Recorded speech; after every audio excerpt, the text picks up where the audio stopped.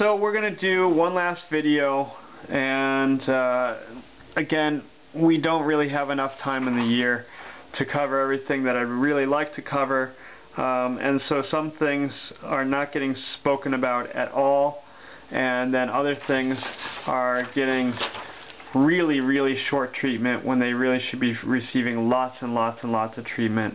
And so here is one that I'd really like for you to try at home, which is you basically take a broom handle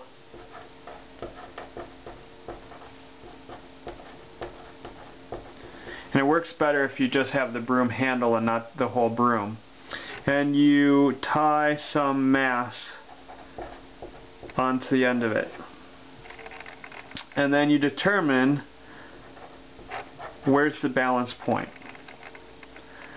Okay, so looking at this schematically, what we're going to do is we're going to say we've got a broom handle that we're going to say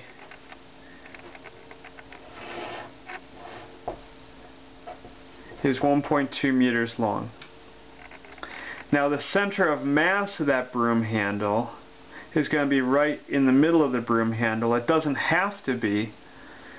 You can choose more interesting objects, and I certainly really like to do more interesting objects, but we're going to just make it simple for right now.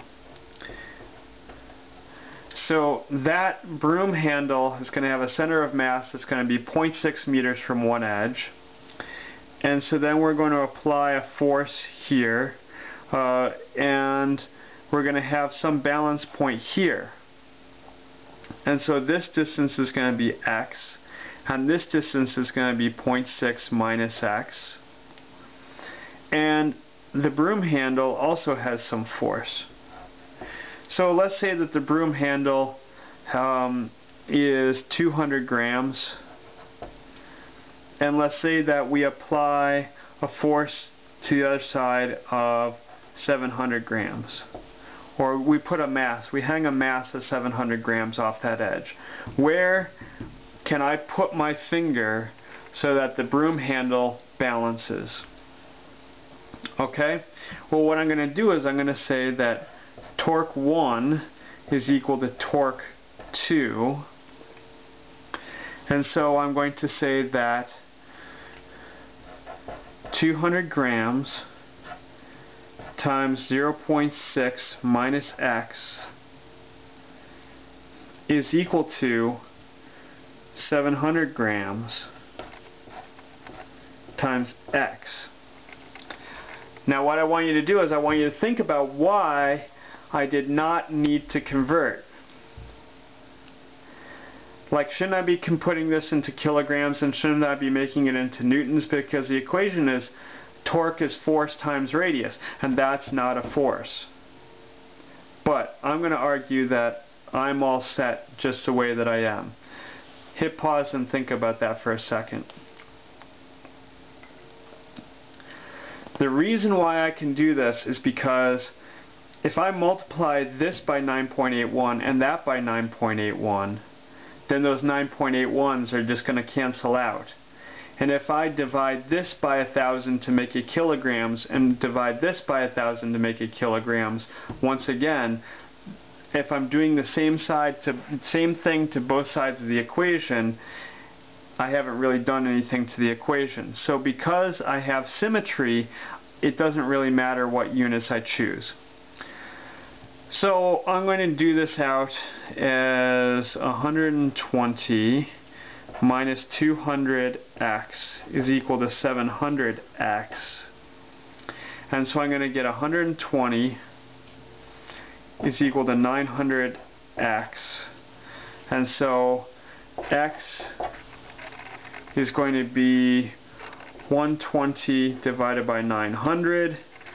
And now I can cancel a 0 and I can get 12 out of 90. And I know that they both have at least a 3, so that becomes 30 and that becomes 4, and I know that there is at least a 2, so that's 15 and that's 2, so x is 2 over 15, and so I got 2 divided by 15, 13.3 centimeters.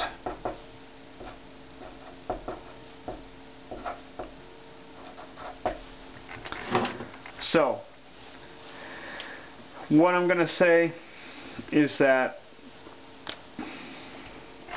torque is force times radius, and that should be a whole chapter all by itself. It should not be one section of a chapter that just ends up getting one video.